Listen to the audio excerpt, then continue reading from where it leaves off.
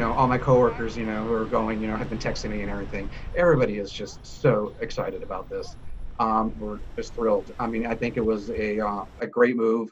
Very honored that the city of Tampa, the NFL, got together and did this.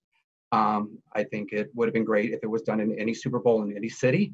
But the fact it's done here is just awesome, and we get to experience it. This is actually a bucket list for me to go to a Super Bowl. Probably never thought it would happen to me. It's surreal. It really is. I'm really excited about it, and it's going to be a different way of watching a game. To watch a Super Bowl in person, with two teams, where I like a team better than the other, and the outcome, is going to be, whoever wins.